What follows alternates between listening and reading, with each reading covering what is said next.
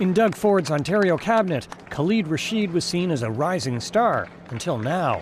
His resignation is linked to a political controversy that has pushed Ford to his lowest in the polls since becoming premier in 2018.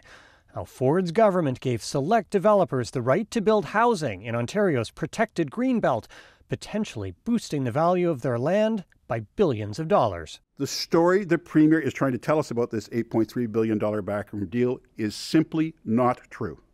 We all know it. Ontarians know it. The new twist in the Greenbelt story involves this Las Vegas hotel, massages, and mani-pedis.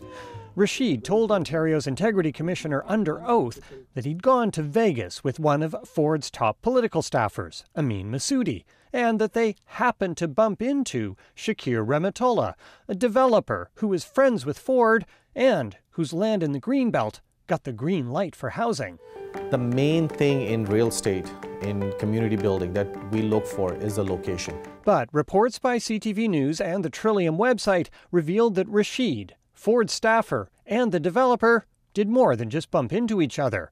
They booked massages at the same time in the hotel spa, along with mani-pedis. In a statement, Ford announced that Rasheed had not only stepped down as minister, but also resigned from the Ontario PC caucus, and that he will only be given a chance to return to the party fold if the Integrity Commissioner clears him. The Premier continues to just dig in on these dirty deals that really seem to only benefit a very few wealthy insiders. Barely 2 weeks ago, Ford's housing minister also resigned over the Greenbelt saga, a controversy that doesn't appear to be going away anytime soon.